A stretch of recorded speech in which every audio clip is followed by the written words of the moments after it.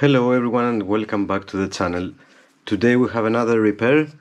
It's a bench power supply, Wanptek. The model is NPS605W. It's the 0 to 60 volts, 5 amps.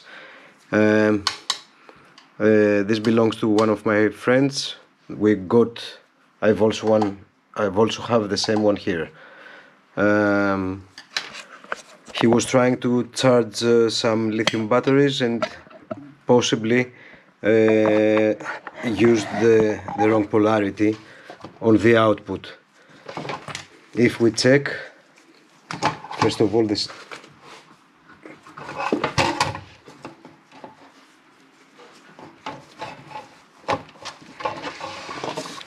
if we connect it to the power, there isn't any output.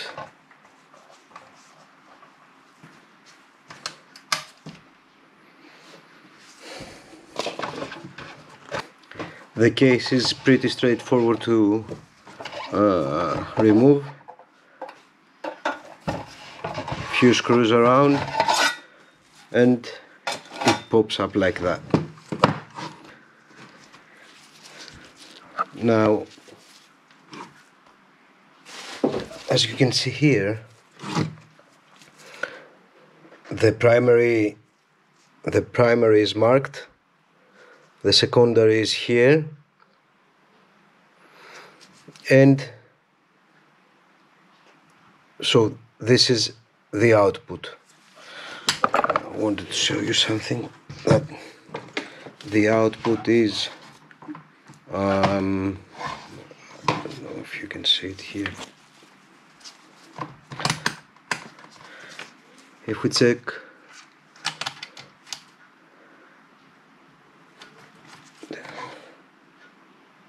it is shorted with 8 ohms resistance.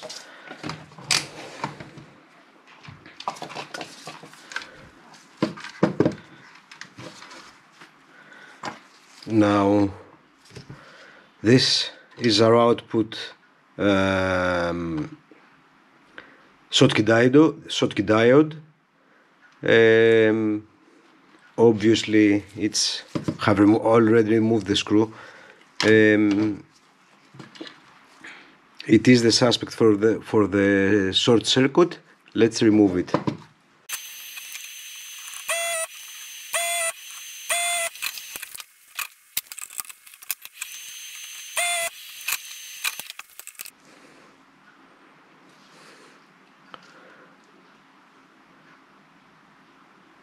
So this part is an MURF 1660 CT. So here is our diode. For some reason it is 600 volt. I don't think it's really needed. It's an ultra fast recovery rectifier. So here is 600 volt, 16 amps. It doesn't say if it is per channel or per device.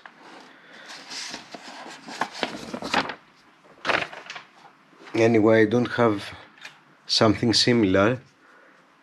I'm going to use this STTH 6003 CW. It's double the amount of power of that one, and it should be just fine. We have to use an insulator, of course, because this is insulated package, and it should be fine. Now, in order to remove the PCB, here is the mains connector, the fan here,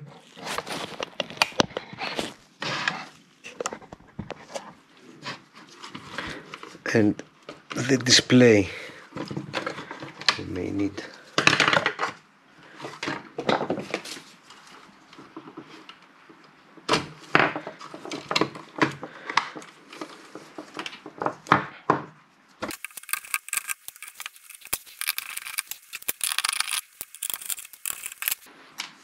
Now the output wires are still connected,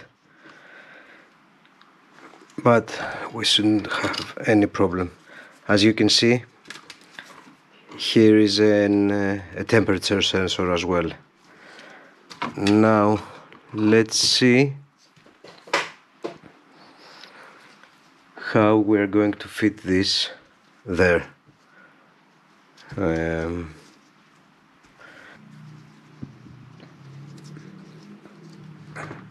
So it will go somewhere around there, and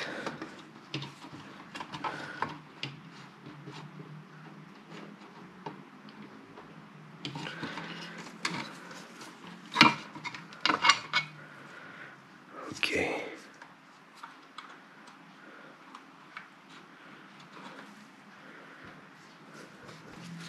I'm going to bend the legs using these pliers.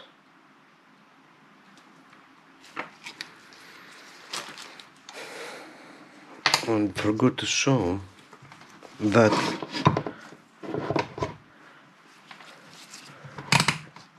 now that we have removed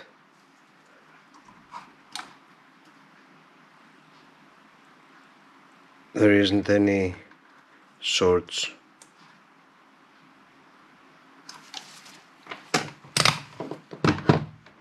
There aren't any shorts.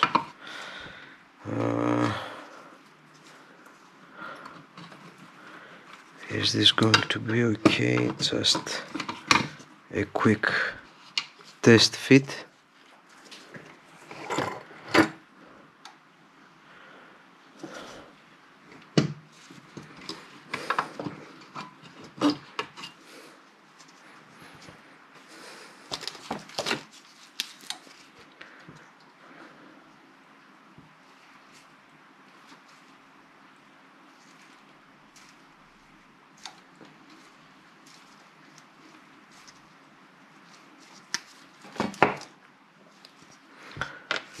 Now let's find an insulator, and here we are.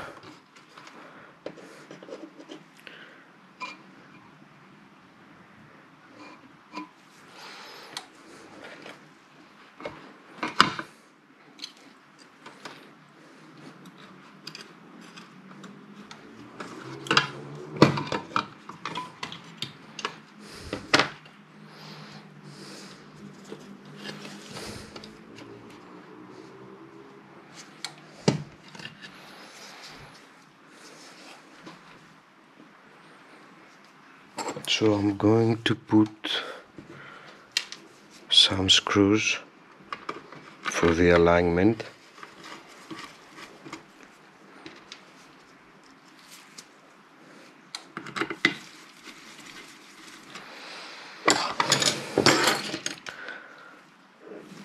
Solder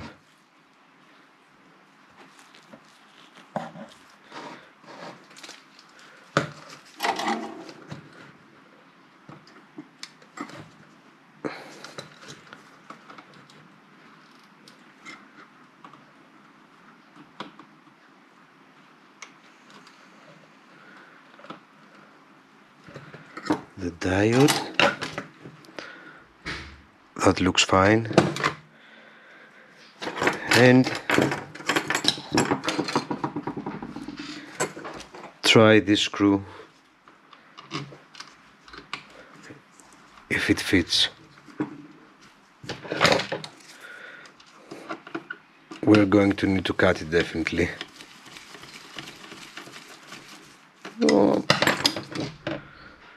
Oh, maybe not. It is fine.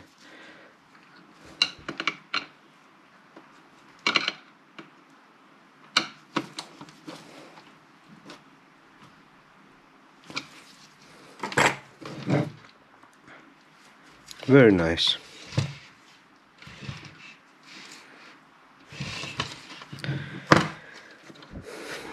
Now let's put back our screws.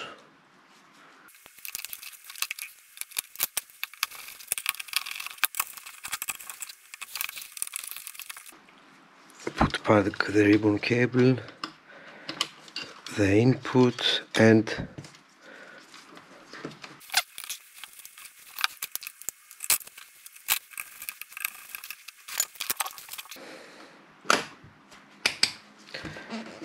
just to be on the safe side,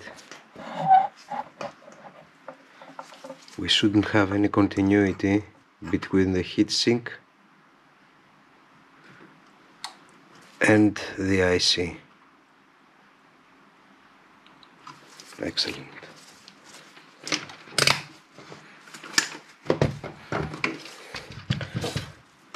Check again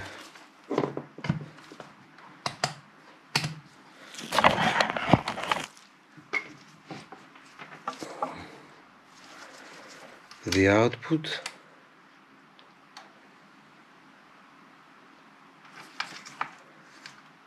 And we have a dead short.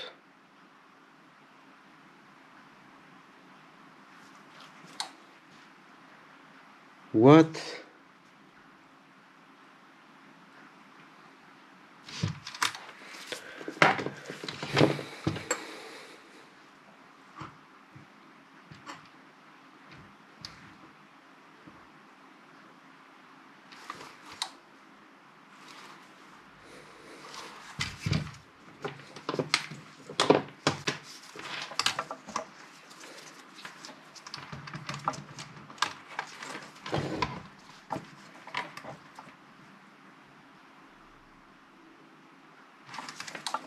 What on earth?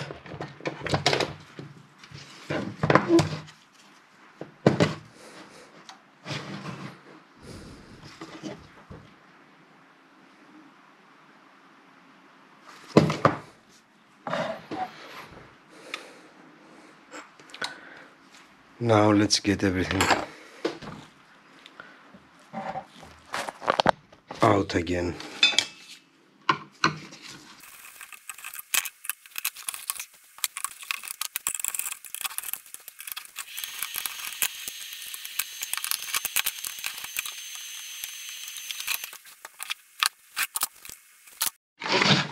So here we are after lots and lots of searching for a part, as the previous one was obviously sorted. Lesson learned: always test your parts before installing. It is this one, and it is already insulated, so we're good to go straight away like that.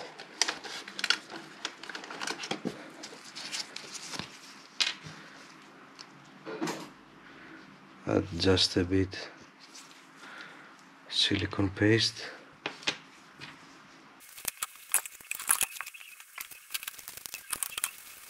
I won't tighten it down, this is just for alignment.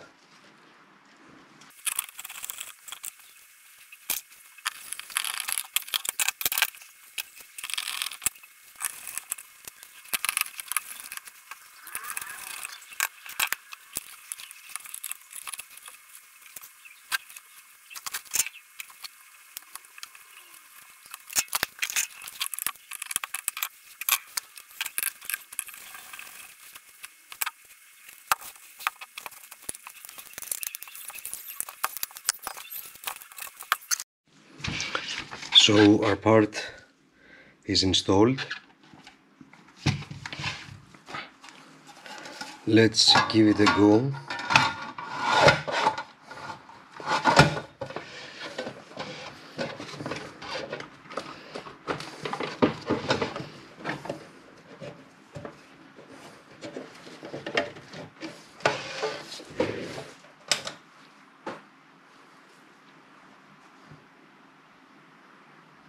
And yes, sure enough, it's back to life.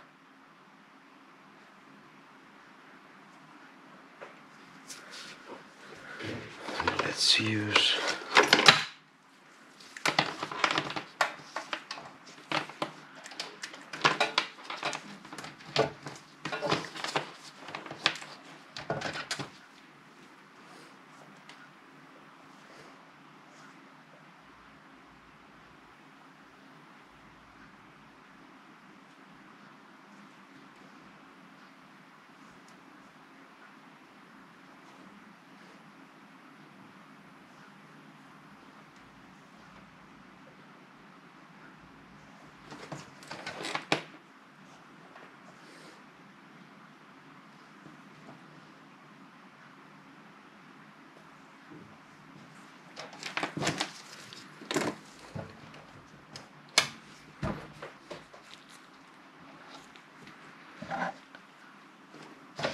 I'll see you on the next one.